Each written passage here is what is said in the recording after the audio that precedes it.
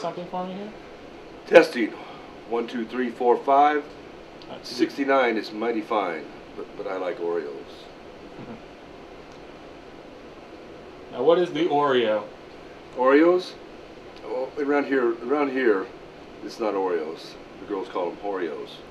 You know, everything at the Bunny Ranch is hoe. Let's go see a hoe show. You know, it's hoe time. It's show time. Everything's hoe. And when a girl goes to another girl's room, because she might be having sex in there, but they don't knock. Management knocks. The girls hoe scratch. They scratch the door with their nails. That way, if you're having sex, it really doesn't interfere with you. And the girl will say, busy, or come on in, I need you. You know, one or the other. So, I did not know about the scratch. Well, hoe scratch is part of the Bunny Ranch vernacular. Are there any other words, any other bunny vernaculars that you think the average viewer at home would appreciate to be able to use in their everyday conversation? Well, bunny style. You know, bunny style is like dog style, except the bunnies originated, and so it's bunny style. You know, we also have the Freak of the Week party, and every family should have that. You sit down and you decide something you haven't done. Let's get a little freaky. Let's raise the bar, you know, and let's be a little silly. And that's how you keep your man happy. And that's why the bunnies know how to do these things, and typically the civilian chicks don't. These good bunnies don't say no. Very seldom.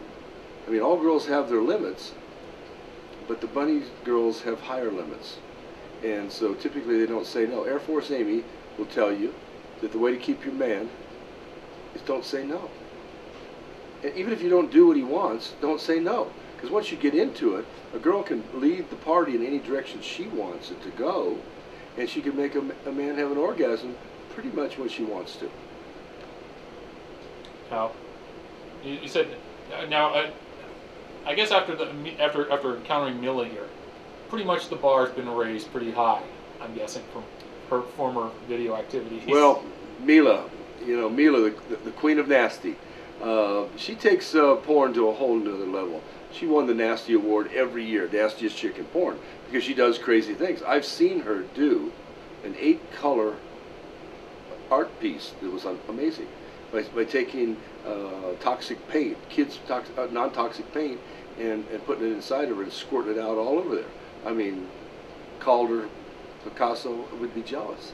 It's beautiful, beautiful artwork. I've got one somewhere. I need to put it on the wall out here.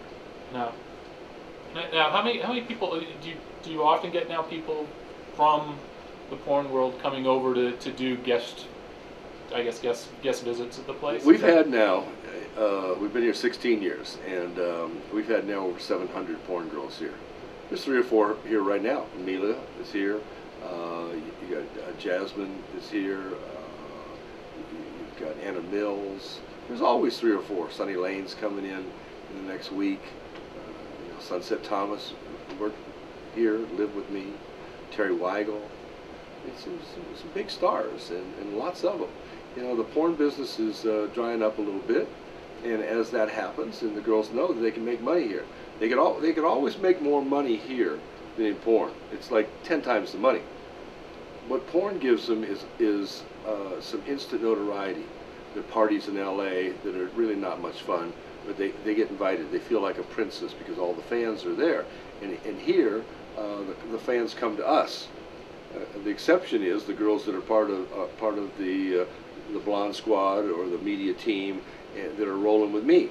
You know, then we're at the Emmys and we're at the Grammys and the Billboards, and we're backstage at every rocker and rapper's concert. We're at the premiere of movies. We're everywhere. Those girls get giant notoriety. And do you feel kind of in a way that you're the bookend to half at this moment when you show up with your 3 blondes? Absolutely. You know, when we're at the Fox Reality Awards, you get this beautiful stage in a theater, all the tables in the middle, Survivor here, P. Diddy's Girls, Flavor Flav, all the different shows that are out there. And on one side, in a little orchestra area, elevated about 3 feet, is Hefner and his girls, and me and my girls, and my bitch Ron Jeremy. You know, so we're there, and we're like the new image, the nouveau hip sex people, you know, and not that we're that young, but we're younger than Hef, And so and we've got the hot young girls with us, and my girls switch up. So I've always got different girls with me, and he's got the same 3 girls. It's nice that he's got 3 girlfriends, 3 wives, if you will, but how can he be with them forever? You know, it's like having 3 new Mercedes and driving the same 3 the rest of your life. I don't want to do it. I'm glad he can. He's man enough to do it. God bless him, but I'm not. Now, do you also feel that it's kind of odd because, let's face it, the 3 women that you bring to the party, if anybody at home goes, ooh, I'd like to have a chance with her, well, just come on down. That's the beauty of it. When you watch Hef's show, and you're not going to have sex with those girls. You may masturbate to their centerfolds. That's nice, but I don't like self-service, and most people in America don't. So our clients, our friends, can watch our TV show, see us at an awards show, and say, wow, that Air Force Amy is looking really good. I'm going to go to the Bunny Ranch. That's what the success of our show is that finally these are goals that are attainable for the average man.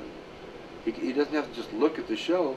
It heightens his sexuality and his desire by watching the show and going, whoa, you know what? I'm going there. So it gives him something to think about, something to plan for, and he's got all these things in his mind, because sometimes the travel is almost as good as the destination. You know, it's the planning, the thinking about it, the anticipation, and all the things that go with going on a trip. It happens to be this is a sex trip, you know, maybe a around the world trip with a bunny. Now, how has the show changed your clientele? The show has changed my clientele in a lot of ways. Number one, we are the de-virginizing center of America. This is where people bring the virgins now. You know, instead of these guys scrounging around and trying to get some in high school or college and getting the girl pregnant and going through all that, the parents say, no, you need some lessons, son. Remember when we took you to driving school? Remember? You're a good driver now, aren't you? We're going to take you to Bunny Ranch Sex School, and we're going to teach you about girls. So you'll know what to do when you get that beautiful princess in your life. Because if not, it's a terrible experience. She has no experience. He has no experience. And that's a recipe for like the worst sex in the world, and it just won't last long. So the virgins come here. Couples. We're now seeing an enormous influx of couples, because we had the nerve to show that couples really do these kind of things. Where in the past, you know, the only thought was, oh, there was some whacked out swingers somewhere doing these things in these scungy places and all that. It's not like that. But we showed it. We had the nerve to show it. Lots of couples coming in.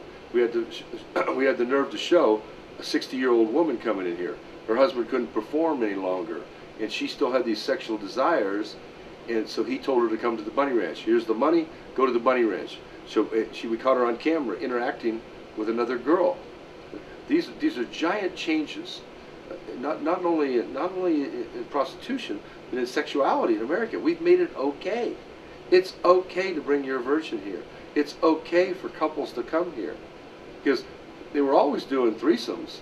The wives just didn't know about it. Now, where it used to be the guy would come in and pick Air Force Amy and Bunny Love and have this killer threesome, now he brings his wife and they have a threesome with one of them, and later on they have a threesome with the other one. So that's really changing. And you know, we've single-handedly made it okay to sell and have sex in America. And we change people's ideas a day at a time. You know, and Dave Attell, the comedian, said it, Bunny Ranch, one cock at a time. And it's so true. One person at a time, we win them over.